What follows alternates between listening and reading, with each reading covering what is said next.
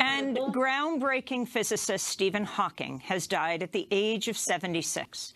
For decades, Hawking enchanted scientists and science lovers alike by making groundbreaking discoveries about origins of the universe and then translating these ideas for millions of non-scientists worldwide. His 1998 book, A Brief History of Time, From the Big Bang to Black Holes, has sold more than 10 million copies. His career and life itself have been celebrated as a medical miracle.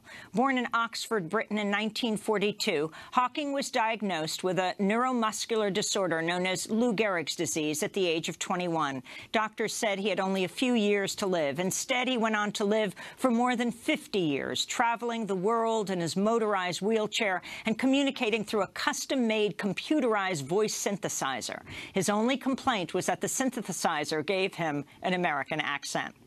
He also protested against U.S. wars, including the U.S. war in Vietnam and the U.S. invasion of Iraq. Scientists and non-scientists alike are mourning his death. Physics professor Michio Kaku of the City University of New York said, quote, "Not since Albert Einstein has a scientist so captured the public imagination and endeared himself to tens of millions of people around the world."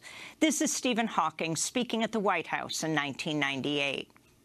Yet if, as I hope, basic science becomes part of general awareness, what now appear as the paradoxes of quantum theory will seem as just common sense to our children's children. However, to a large extent, we shall have to rely on mathematical beauty and consistency to find the ultimate theory of everything.